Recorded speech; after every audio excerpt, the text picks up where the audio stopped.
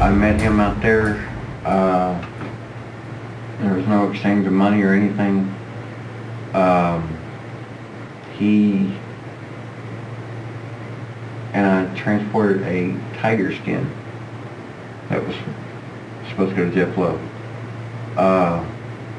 And I had heard rumor that he sold the tiger skin to somebody for like $5,000. What about Joe selling tiger skin? That I have no idea.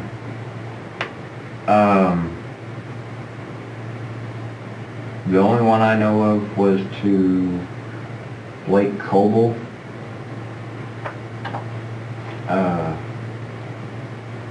Orange Tiger, I think it was. Okay. But Joe didn't actually get the money for that. Who did? It went to his mom to pay her back for something, I don't know. Well, there was still money from the transaction. Yes. There was no head, no feet on it. It was actually one that was hanging up in the bar.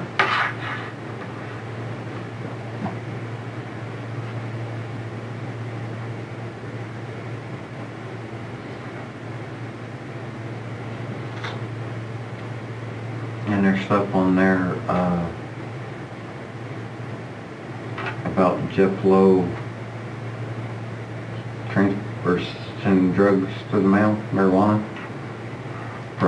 and his daughter's the one shipping it to him from Colorado. Mm-hmm. I've heard that before. Where is that information coming from? Those are actually texts between Jeff and Joe.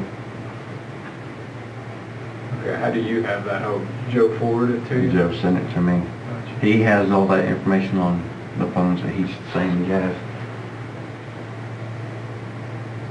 So this conversation here, this is who? That is me. Okay. Anything on this side of the phone is me, anything on this side is Joe. And these photos are texts between Jeff and Joe? Yes.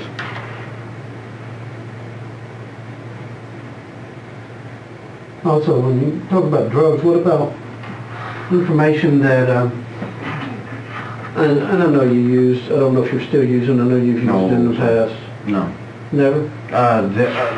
Maybe the only thing I'm using now is like marijuana. Right. I don't believe I don't have any information that you're using now is what I said. I know you've used in the past and you and Joe had used in the past. Joe was supplying some of the park members marijuana, and I have heard that he has, and he might have been using it as a payment for him instead of giving him money at times, but that was all that I heard.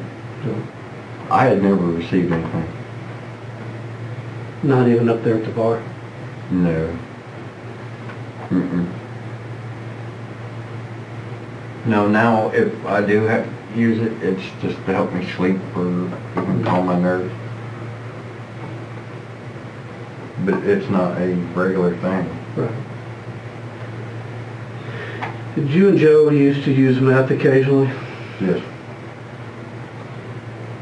I'm not proud of it. No. I mean, we all look back at our lives and know there's just, That's why my tattoos are all holed up. y'all do some crazy stuff when you went on your meth trips? Yeah. Dressing up, or I would dress up and stuff like that. You know, you hear stuff, to each their own. I make no judgments or anything like that. I'm just trying to verify stories that I heard. It's true. Oh, I'm sure.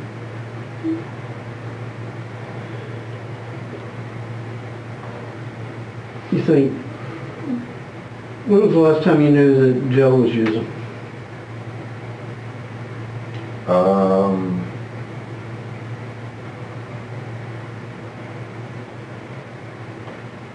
There was when I was working on the pizza building that's up front. We were in the early stage of putting the frame up and stuff, and he called me one night and kind of propositioned me. He'd pay me if I'd come down there and party with him. I was like, no, because at that time I was really loyal to Amber, and the 3 kids that we had at home, and I was not going to put anybody in that predicament.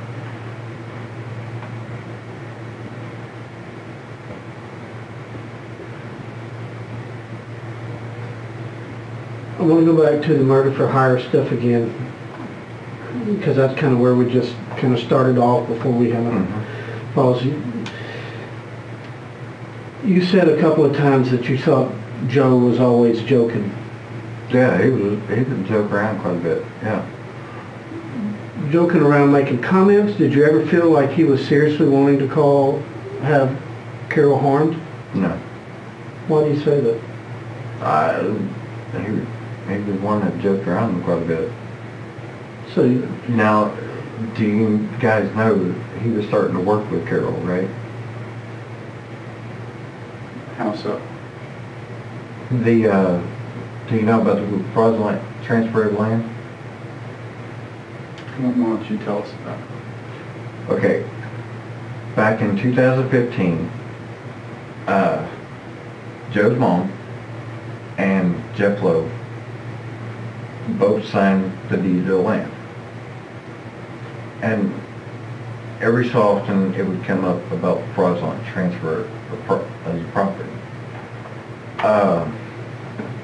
And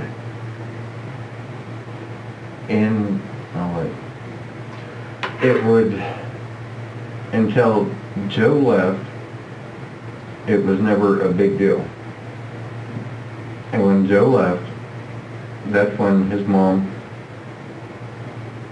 made sure that she agreed that it was a fraudulent transfer. And in that time, that area, or that time period, the caretaker of Joe's parents sent a message to Howard Baskin, and agreed to the fraudulent transfer if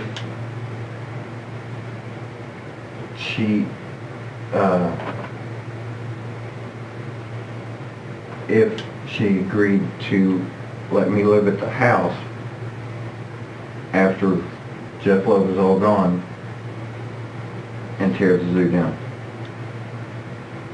Get rid of all the animals and tear it all down. And So that, who made that offer to Carol Baskin, or her attorney, or her husband? Shelley is the one that sent the text to Howard Baskin. And I'm trying to find it.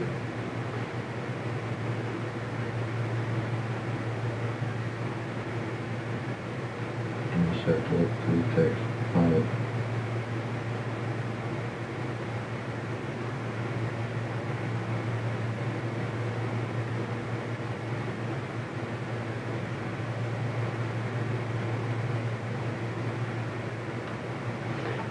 while you're looking at something, I want to ask you, go back to something you said a while ago. You said Joe would tell you to lie. Why would Joe want you to lie?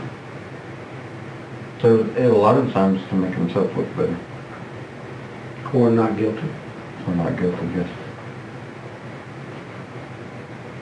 So there's a lot of times that he took credit for a lot of stuff that I did. And when I left in 2014, I didn't realize it, but he was taking credit for everything that I was doing.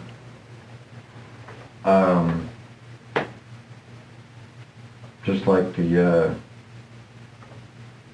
USDA, it was something we were doing for cancer patients where we would take animals to them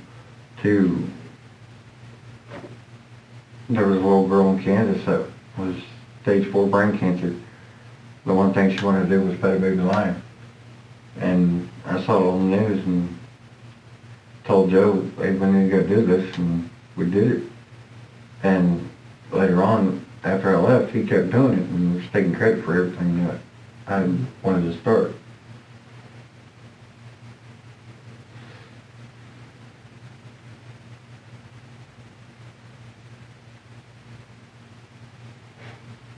Does Joe know that you've come to see us?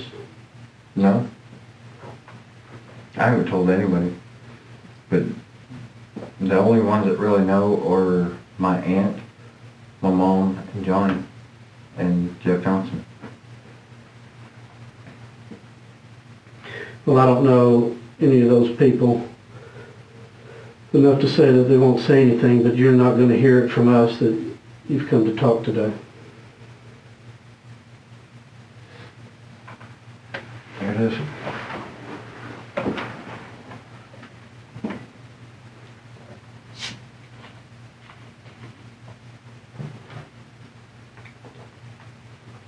Sideways.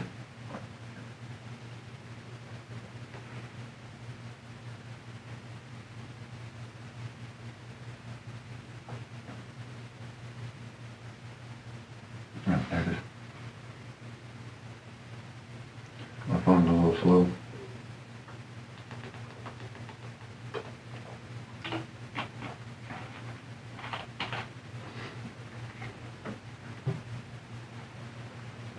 And when was this sent?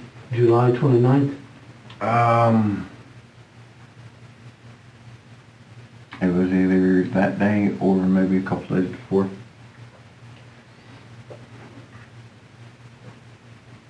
There's one more page to it.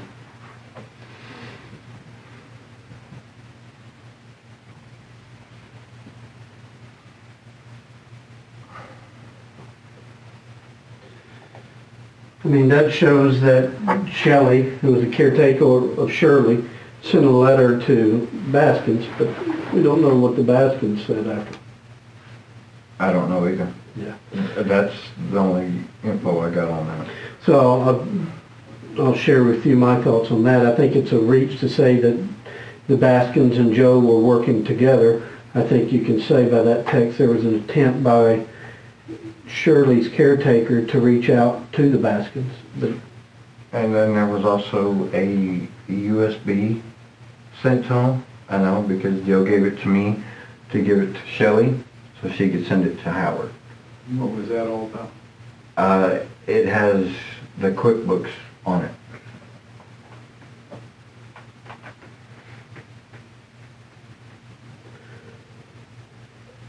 has Joe ever told you, I know you're storing a lot of stuff out there at Shirley's when Joe moved.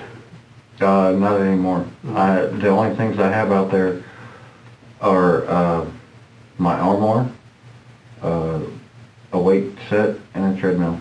And that's all I have left to get. But before, there was a lot of computers, there was a lot of paperwork, lots of files. And did Joe ever ask you to go out there and get rid of stuff?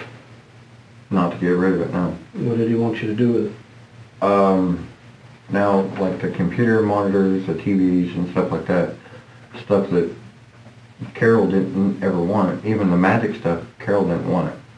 She let it go in bankruptcy court and she let it go in court.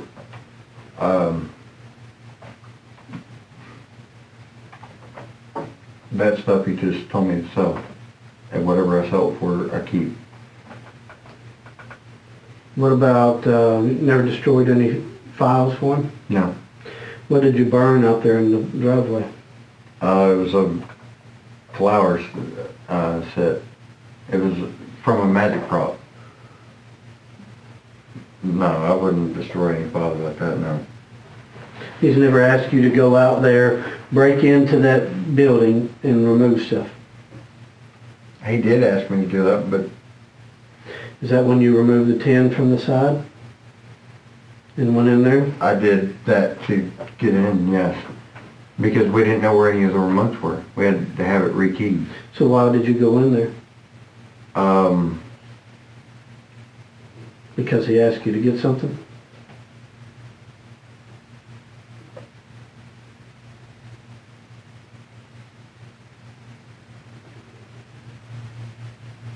I want to say we were selling the magic stuff. If you're selling the magic stuff, it's not that urgent that you're gonna break into a building. You can wait for a remote. The reason that you broke into the place was because something was urgent that he wanted you to get in there and get before it got into somebody else's hands. No. Come on. You're not gonna break into a building to get some magic There was stuff. no files in there. There was. There was. The files you might be thinking of, I have at home. Why did you move? They're like presidential stuff and stuff like that, and USDA stuff. That's, but I haven't gone through them or anything. Why did he want you to remove them from that building and take them to your house?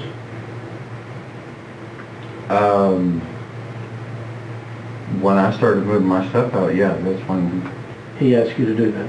yeah. Because he knew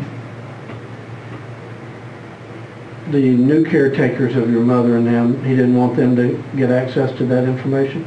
Correct. And so you still have all that stuff? Yes, And his laptop computers and stuff like that, what did you do with them? I still have them. If you want them, I can bring them to you. I mean, what are your plans to keep them like Joe told you to do? I wasn't going to do anything with them. Did Joe tell you to destroy them or just take them to your house? Just take them to my house. I mean, they're sitting in my truck right now. The old the computer that he used at the park is sitting in the truck. The files are sitting in the truck, still there. The point that I was getting at is Joe knew that some of the information that was stored at that garage, he did not want to see in the hands of the new caretakers of Shirley. His niece, yes. All right. Do you agree with that statement?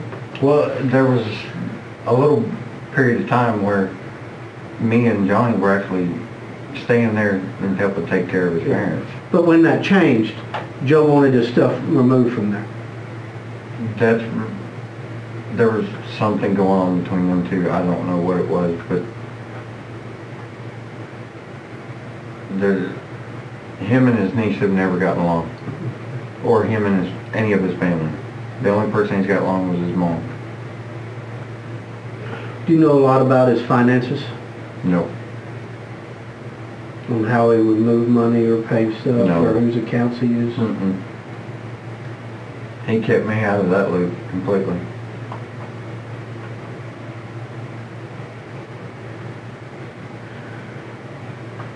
And I didn't want to know anything about it.